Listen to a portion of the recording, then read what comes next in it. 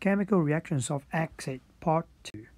So, last video we have talked about the reactions between the metal and acid. You can refer to this QR code. You got a YouTube video there talking about different metals react with acid. As we know that different metals have different reactivities, you will find that some of them they will be very reactive, some of them they may not. So last time, okay, we talked about the metal one. Okay, if you can recall, that will be the metal react with acid to give salts and hydrogen. Okay, so today we're going to talk about the other two part. Okay, that will be reaction with the base, which include metal oxide or metal hydroxide. The other one we'll talk about the carbonate or hydrogen carbonate. Before that, okay, we'll just do the class practice 14.1. So right here, okay, you see that, okay, we got aluminium and calcium, which both of them are metal. And then you got sulfuric acid and hydrochloric acid. They got acid right there. So what we're doing, okay, we try to write the chemical equation and also the ionic equation for that. So let's do the chemical equation first. So we got aluminium and also sulfuric acid. So the salts that we have, each of them will contribute part of that.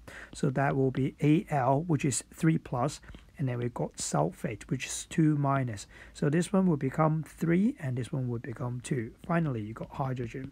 So to balance this one, basically you see the ratio, these two. We have 2 Al and then 3 SO4. So you need 2 Al and 3 SO4. That will be all right. So leaving behind, okay, you have to count how many hydrogen it form. Okay, there should be 3 of them.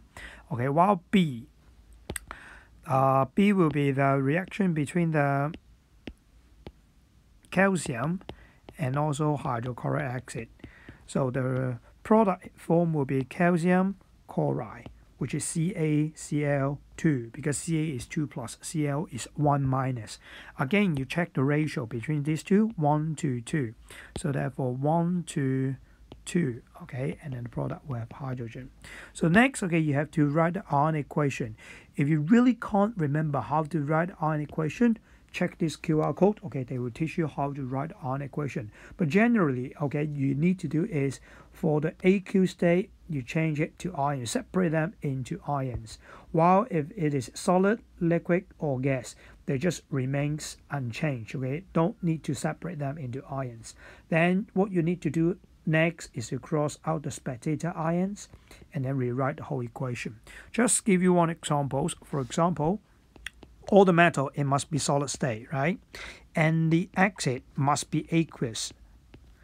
Okay, and then the salts form, because it's ionic compound, so they will form in a solution, they will form into aqueous state, and the gas form will be gas. Okay, just to the second one maybe. Okay, so we will split these up. Okay, and then you have like Ca plus, because it's solid, you don't change it. You have iron, okay, you have 2H and 2Cl. Okay, and then it will become Aq, you separate into iron, and then finally you got H2. So right here you find that the Cl minus can be crossed away. These are the spectator ion. So when we rewrite the whole equation, it will be something like this. So I actually give you some tips, okay, when writing the ionic equation. Normally I will have to say, the acid, okay, they contain two parts. One is H plus, one is NO3 minus, one is H plus, one is Cl minus. Okay, the anion part normally will be crossed away, leaving behind H plus. So as the salts, when you have the salts like Na plus, Cl minus, like maybe Ca2 plus, NO3 minus. So normally this part will be crossed away. Okay, so in this case you can find that, okay, we cross out the Cl minus, leaving about 2 plus, Ca2 plus and 2H plus. So same as here, okay? So the sulfate can be crossed out, become H plus. Sulfate can be crossed out, become Al3 plus, and then leaving hydrogen, aluminium behind. So I suggest you pause the videos, do it one more time by yourselves, okay, and check the answers right here. Okay, we have example 14.1, okay? So this one will be the reaction between the Al zinc and also dilute hydrochloric acid. Okay, so the product it will have will be zinc chloride. Okay, you have zinc chloride and also you have hydrogen. Okay, so the equation should be like this. So if you do that, okay, actually you finish part B already. So what will be the observation that you can see? So obviously you got hydrogen, so you have colorless gas bubble produced. You got solid, so therefore the solid dissolves. And you need to write one more observations. Remember, this reaction is an exothermic reaction, so you will find the test tube becomes warm. Okay, heat is given out in the process.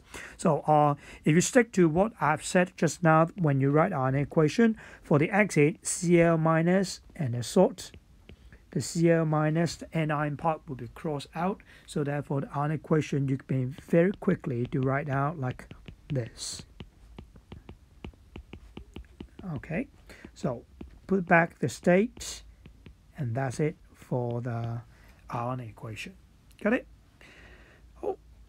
Next, so we'll start the key point for this videos. Okay, the second reaction that we're talking about will be the reaction with the base. Okay, base, as I mentioned, that is a chemical opposite to acid. Okay, so the base, how can we recognize is it a base or not? Okay, if it is a metal hydroxide or metal oxide, actually all of those will be base. Okay, general equation for that, okay, it will be acid react with metal oxide to form salt and water.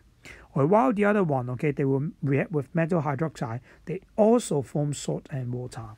Okay, so I'll just give you one example. For example, if I have NaOH, sodium hydroxide solution, and then we have with let's say HNO3, nitric acid. So in the process, the salts that you form, okay, will contain the metal part here and also the anion part here.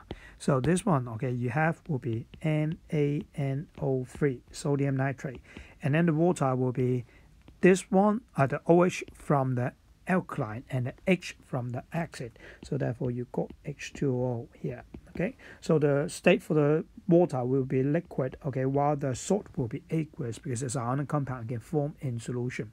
So right here, okay, if you try to write the ionic equation, you will find that, okay, this one can separate into plus and negative. Okay, maybe I write clearly once first, okay, for this one. Oh, so you separate these into ion, and then you will find that the spectator ion that we have here will be NO3 minus, and also the Na plus can be eliminated. So therefore, leaving behind the ionic equation will be H plus plus OH minus become H2O. Okay, so that one, okay, with the reactions, okay, with the hydroxide. Okay, we have another form of hydroxide I want to show you. Okay, so let's have a look here. The hydroxide we have is calcium hydroxide solid. This time is slightly different. Okay, this is a solid.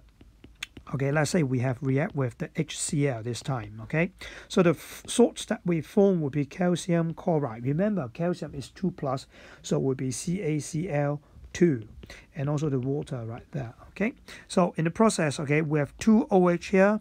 Okay, and then you need 2 H for that. Okay, same as Ca and Cl2. The ratio between these. Okay, but this time when we try to write the ionic equation, pay attention. The calcium hydroxide that we have, okay, it is solid state.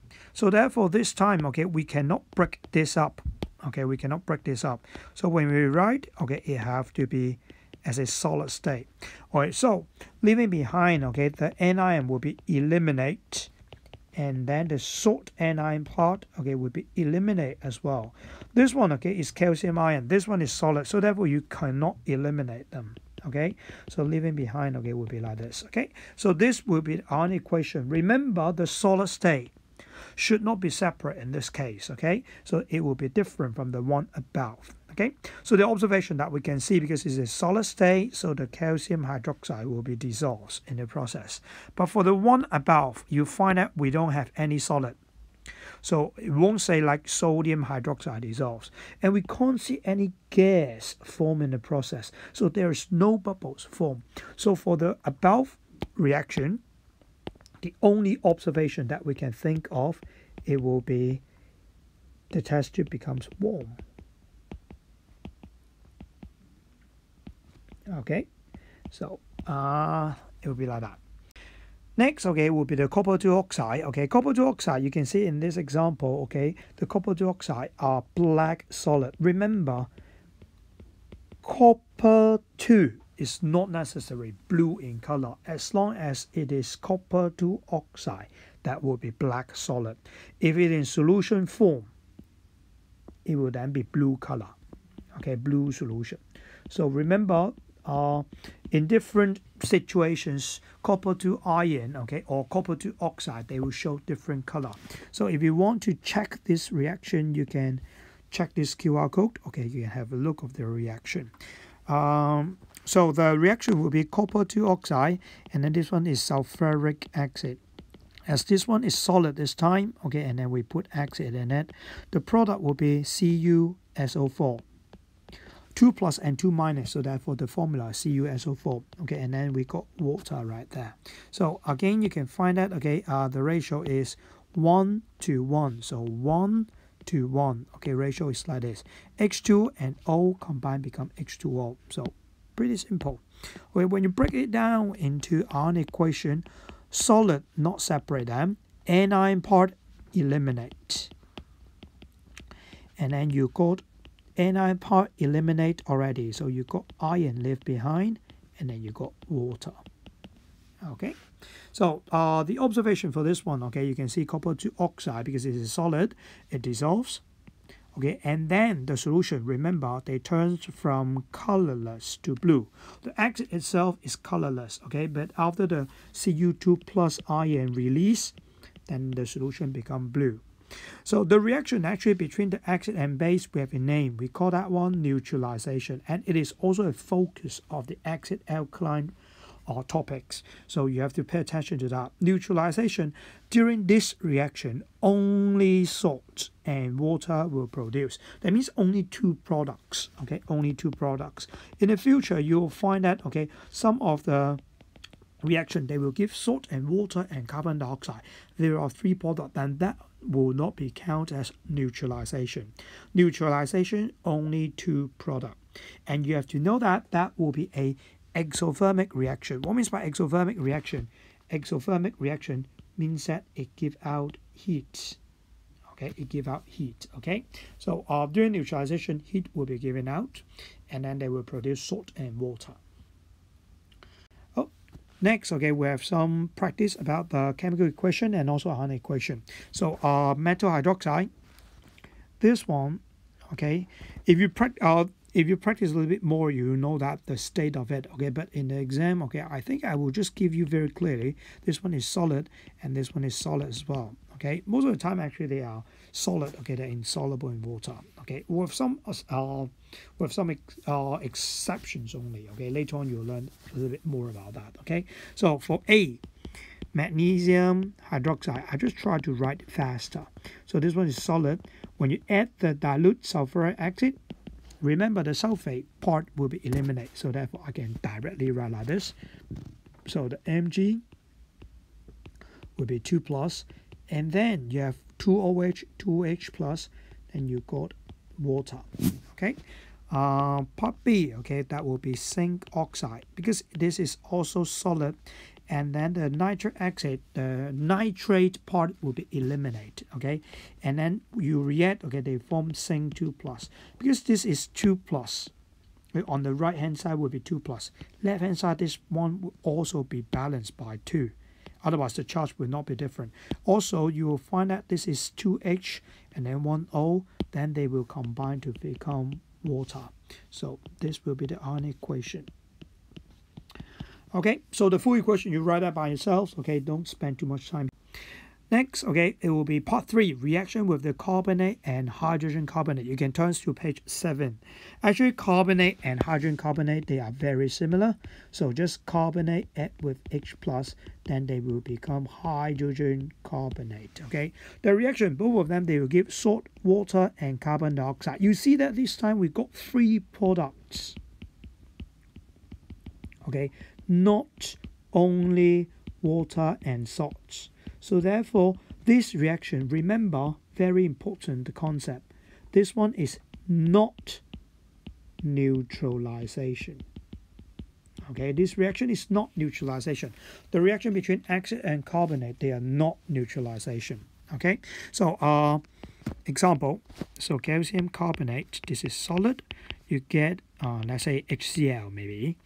Okay, so the product would be calcium chloride. It is CaCl2, so therefore this one by 2. And then you got CO2 and also H2O. Okay, so you check here,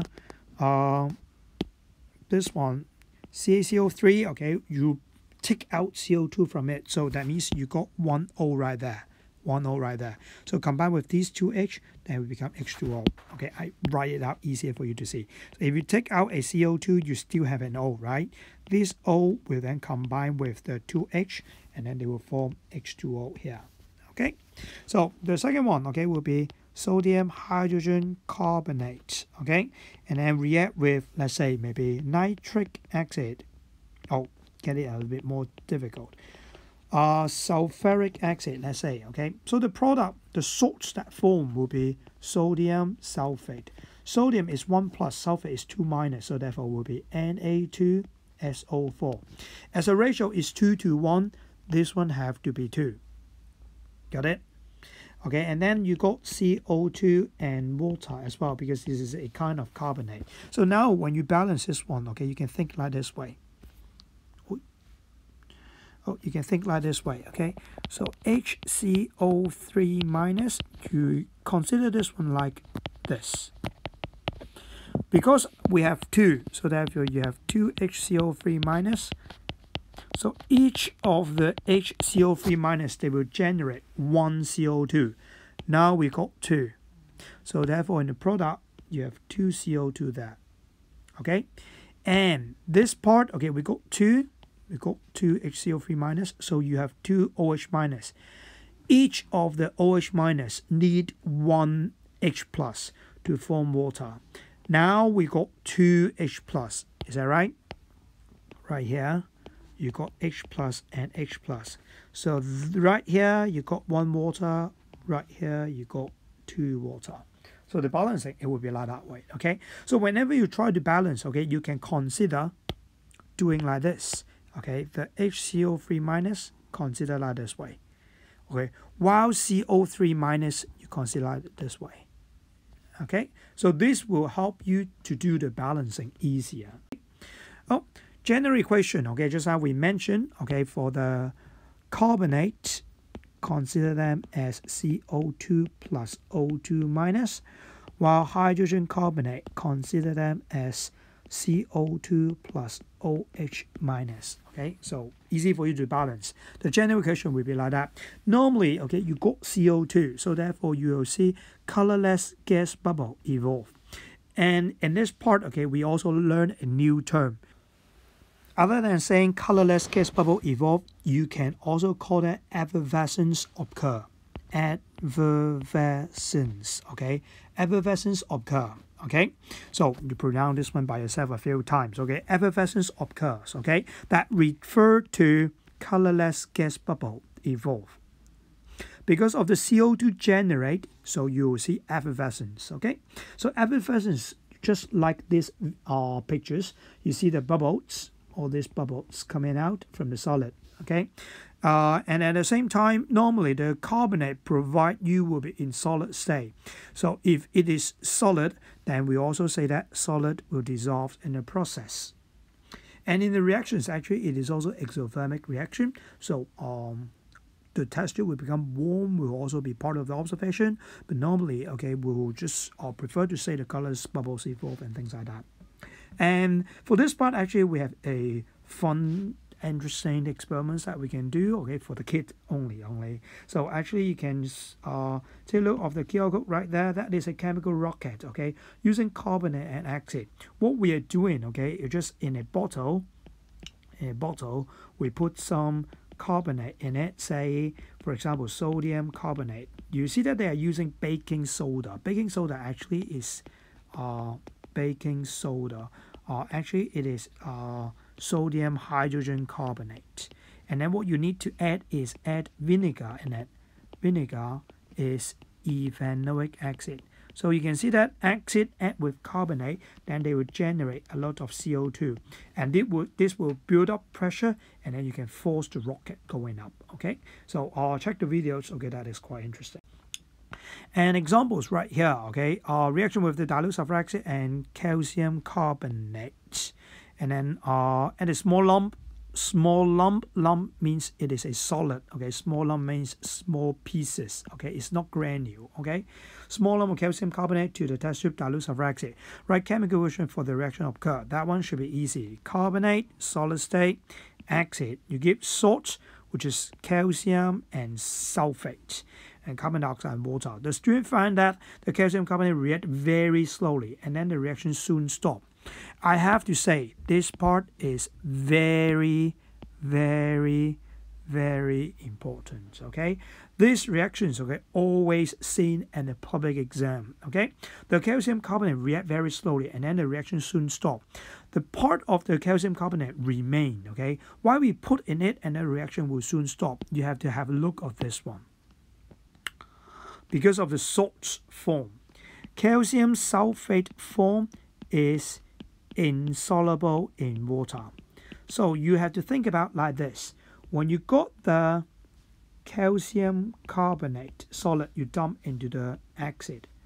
When they dissolve and form the calcium sulfate, the newly formed calcium sulfate will form right on the surface of the calcium carbonate.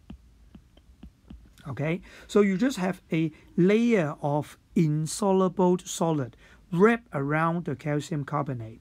So the calcium carbonate inside cannot react with the acid outside. Okay, because you got a layer covering it up. Okay, so therefore the reaction will then soon stop. Okay, they will be stopping very, very soon. Okay, so the reason for this one, okay, I want you to remember, because the sulfuric acid react with the calcium carbonate, insoluble calcium sulfate form coat on the surface of calcium carbonate. This one is very important. Where this prevents the carbonate from further reaction. So therefore the reaction will then stop. Okay, so this part very important. Part B, please mark it down. Part C, if dilute sulfuric acid was replaced by nitric acid, what would be observed? This will be a difference because the calcium nitrate form, that will be soluble. So in this case, you'll find that the calcium carbonate can then keep on react to give calcium nitrate without having this wrap around the calcium carbonate. So the reaction will keep on occur, and then effervescence, okay, will then occur. Okay, you may ask, when I know that that is soluble, when I know that that will be insoluble. I have to say that, okay, you will learn a little bit more in chapter 18. Okay, so leave it there, okay, and then we talk about that later. In this part, you just learn part B, memorize it, will do. Okay, last part, okay, that will be class practice, okay, for this. Okay, actually, you can pause the videos and then go through it on your own. I just want to mention part C and also part C and part D, okay, because the ion that we have this time, okay, when they react, okay, they will give out iron 2 chloride, and also they will give you copper 2 sulfate. Both of them, okay, they contain pale green color iron and also blue color iron. So in the process, the observation, remember, you can write one extra, that is pale blue solution is formed, okay, or you say the solution change from colorless to pale blue, and the other one will pale green solution is formed. Okay, so just say pale green solution is formed is not good enough, because I prefer to say from what color to what color. Okay, so just these two, okay, I just want to remind you, the solutions will change color.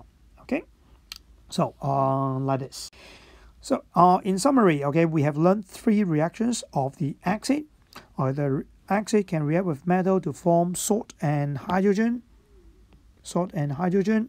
And then while the other one, okay, the react with base, which is including metal oxide, metal hydroxide, they give salt and water. Both of them, they give salt and water. And this reaction, we have a name for that. Okay, we call that one neutralization. And the process, heat will be evolved. And last one, okay, that will be reaction with carbonate and hydrogen carbonate, because we got carbonate in it, okay, so therefore they will give out CO2.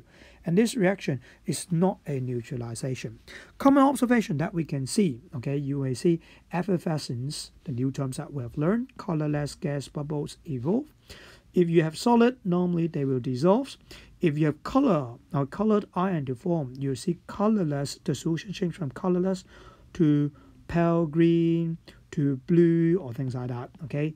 If you really can't think of any, you can try test tube becomes warm, okay? So bear in mind, exit will react with 3 different type of things. Other than that, at this moment, consider that there's no reaction will do, okay? That's all for this video. Bye-bye.